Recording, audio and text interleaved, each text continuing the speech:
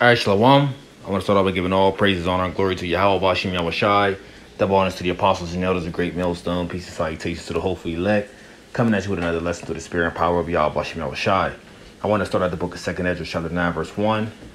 It says, He answered me then and said, Measure thou the time diligently in itself, and when thou seest part of the signs past, which I had told thee before, then thou shalt understand that it is the very same time wherein the highest will begin to visit the world which he made. All right. Now, if you brothers and sisters have been paying attention, watching the news, you know that a great storm has judged the state of Louisiana right now. All right. Called by the name of Hurricane Ida. Now, mind you, the Lord, let's read this part again. It says, verse 2, 2nd Ezra 9, verse 2, it says, Then thou shalt understand that it is the very same time wherein the highest will begin to visit the world which he made. Now, the way that the Lord is visiting the world is by what? It's by tempest, by storm. All right, so let's go to the scripture. Let's go to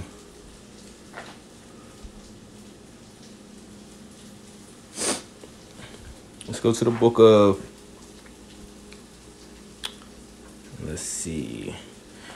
book of Isaiah chapter 29, verse 6. It says, Thou shalt be visited of the Lord of hosts with thunder and with great earthquake, and with earthquake and great noise, with storm and tempest and the flame of devouring fire. Right? And the way how the Lord is visiting the earth, as I just mentioned, by the way of what? Storms, earthquakes.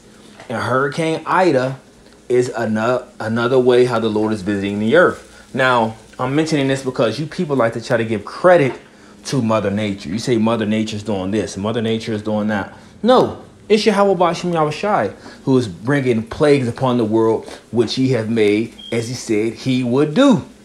Okay, you think we, the Hebrew Israelites, okay, are just out on the highways and byways just because? No, we're out there to give you the message of the Lord. We're out there to give you warning from him that it's time to repent, because he is beginning to visit the world which he has made. All right. Now, a lot of you scoffers and mockers, you people that are walking in great pride, you don't hearken to the men of the Lord, the servants, the prophets. OK, in all actuality, a lot of you mock us. OK, a lot of y'all scoff at us. A lot of y'all, video record us. You talk shit. OK, you do all these different things. But when you start to be plagued, then you try to start to call upon the name of the Lord. And then a lot of you people still calling on JC. And JC ain't here to save you. I tell you that right now. JC is not here to save you. Okay? Because that's not the Lord's name. All right? But the point being is that what? The Lord is visiting the world which he has made. And he's doing it by the way of these storms. Okay? Now, how about it that, everyone is already in this, bad position, so to speak. A lot of people are on unemployment. Okay, a lot of people are still relying on the next stimulus payments. Okay, a lot of people are troubled by this housing eviction moratorium, which I believe they just delayed it, which I knew they was going to do. Okay, but a lot of people are going through a lot of things, and this Hurricane Ida is just an add-on. This is just an add-on. Okay, to put you people in a more a state of desolation. That's the word I'll use, to put you people in a more state of desolation. All right. And the Lord is visiting the world. So it will behoove you Israelites to what? To hearken and to repent and return back to him. But we know many of you are not going to. All right. Because what? You're rebellious, you're stiff-necked, and you're hard-hearted. Okay. And you want to do whatever the hell you want to do. But that's all right, though. Okay. Because the Lord, like the Lord said, he's going to reprove you. Okay, so let's read this again. The book of Isaiah chapter 29, verse 6. It says, Thou shalt be visited of the Lord of hosts with thunder, and with earthquake, and with great noise, and with storm and tempest, and the flame of devouring fire. Okay, so this is how a lot of you people are being visited. Okay, and we praying for the brethren. Okay, the brothers and their families out there, out in that way. As the scripture says, I pray for them. I pray not for the world. So when people got all these different posts and Facebook posts and Instagram posts and saying this and pray for Luke, man, the hell with all that. Okay.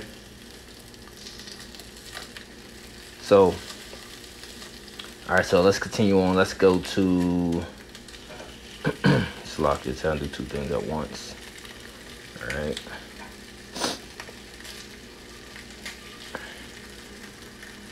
Okay. So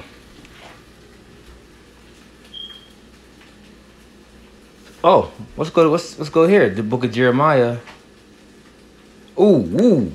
Jeremiah 14 verse 10, it says, "Thus saith the Lord unto this people, thus have they loved to wander.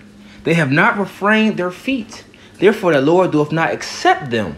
He will now remember their iniquity and visit their sins." And little do you know, Jake, so-called Negroes, Latinos, and Native Americans, which you are the biblical Israelites, by the way, little do you know that the Lord is going to visit you for your iniquity. He's going to visit you for your sins that you continue to do. And E tells you, and E allows you to continue in this madness as if there's no consequence, or as if there's no consequences to your actions, right? Now, when you break his laws, okay, his statutes and, different codes that he has set up, his, you got consequences for that. But when it comes to the Lord, you ain't got no consequences. Nah, he fooled you, Jake. Because the consequences that you get from him from breaking his rules ain't nothing compared to what Yahweh Shem Shah got for breaking his rules. Okay, and that's why we tell you. But you got this Christian mindset of God is just love, and God he got to forgive me. He know my heart, so he know how I really feel. Nah, you showing how you really feel through your actions. Okay. Through your actions, that's how you showing how you really feel. And he see, okay? He see as you work wickedness, right? You don't love thy neighbor as you love thy yourself, right? You don't love God with all your heart, all your mind, and all your soul. Roughly paraphrasing, you don't do these things. Matter of fact, let's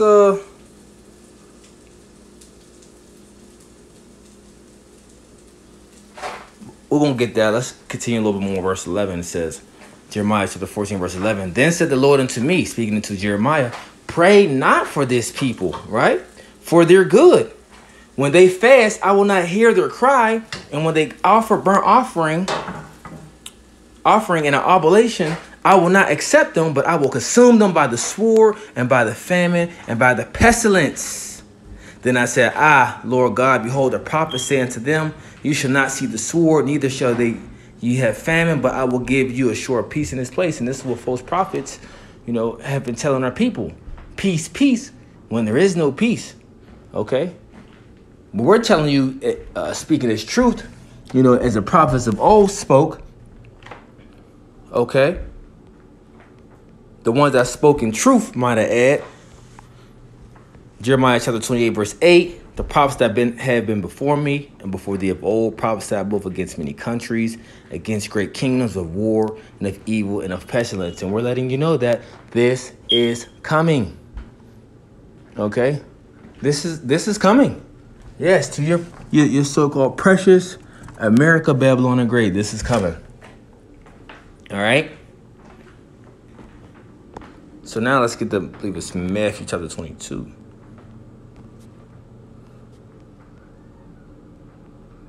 Yeah, because our people walk in great wickedness.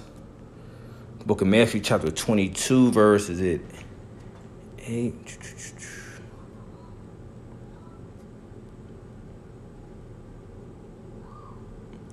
Yeah, so here we go. Let's start at verse 34. Matthew chapter 22, verse 34 says, "But when the Pharisees had heard that he had put the Sadducees to silence, they were gathered together. Then one of them, which was a lawyer, asked him a question, tempting him and saying, Master, which is the great commandment in the law? Yahweh Shah said unto him, Thou shalt love the Lord thy God with all thy heart, with all thy soul, with all thy mind. This is the first and great commandment, and the second is like unto it. Thou shalt love thy neighbor as thyself.